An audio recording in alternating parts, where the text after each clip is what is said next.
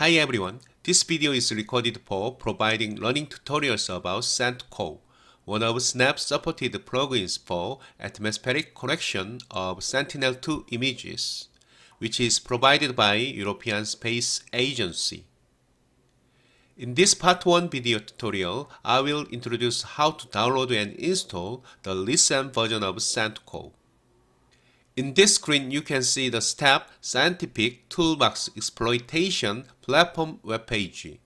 This can be easily accessed from the Google search engine with ESA-STEP keyword. So in this webpage, if you will click this one, you can find the link for the step main webpage as well as this Snap supported plugins page. Okay. On here, you can find many Snap supported plugins, including this Sen2Cor. So if you will click this one, you can go to this Sen2Cor main web page. So you can see this Sen2Cor is a processor for Sentinel-2 Level 2A product generation and formatting. So in here, you can find many links for the different versions of Sen2Cor plugins.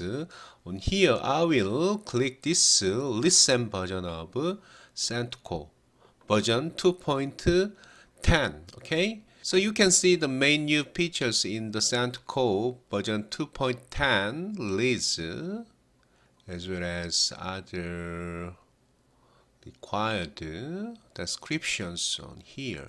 So you can also see the compared things with the level 2A toolbox and level 2A core products.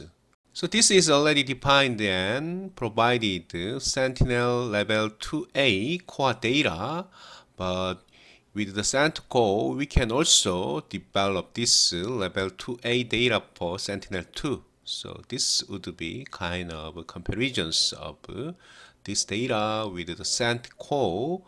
Also, you can see many the documents on here you can download, as well as the programs on here. So I'm using Windows system, so I will click this one, Windows 64.zip file. After that, you can download this one. Okay. So after downloading this zip file, I just moved this zip file on my working directory. So you can see this zip file. After that, I unzipped this zip file to make this unzipped folder. So you can find these required program folders as well as these files. Okay. So at this point, I would like to open my command prompt to use this unzipped program to have Sen2Cor functionality. Okay, so I should move my working folder to that. To do that, I just changed my directory with D drive. Okay, after that, I would like to copy this address and then just paste with the change directory and this folder. So I'm located in this folder with this command prompt, and I would like to dir command. So you can see I'm rightly located in this directory. On here, I would like to show you some the log file with the newly created file on here. This unzipped folder as well as this document folder. It doesn't have any Sen2Cor related folder, but I would like to show you how you can handle very firstly with this Sen2Cor program. So in here, I would like to copy this batch file. This one, copy. And I would like to make this command with this batch file only. If I just enter with this command, you can see error occurred while processing these messages. but after some minutes I also got this kind of result with my dispatch file, the command. In this point you can find newly created this kind of my name based document file.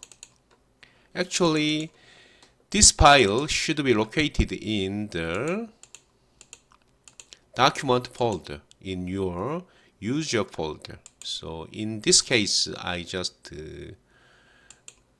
go to my document folder for the user.